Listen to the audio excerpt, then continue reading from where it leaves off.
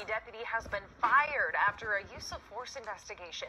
This all stems from a road rage incident back in May involving the arrest of Barry Spencer Gray. Now, we do want to warn you, some viewers may find this following video disturbing.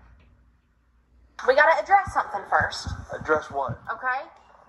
Where are you? Hang on a second. Stop. Stop it. Stop it. Relax. You done? Get your hands off me. Put them behind your back. Put them behind your back. Bro. No, lay down. All right, so in that body camera video that was released just today, you can see the deputy wearing that body camera punching Gray and also even appearing at one point to put his hands around Gray's neck. Gray was also shocked, as you just heard there, with a stun gun.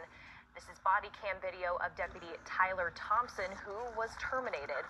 Authorities say that Sergeant Alden Sutton also used force in the arrest. Video from Sutton's body camera shows him and the suspect exchanging words. Now, I asked you what your name was. You can either tell me or not. If you ever touch me again, stop. Sit down. Stop. Sit down and don't ever threaten me again. You ever touch me again? You hear what?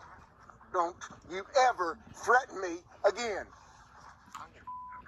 So Sutton there was suspended after an internal investigation. The FBI is starting to look into that matter. On Monday is when they started this whole thing. We'll let you know about any updates in this case as we learn.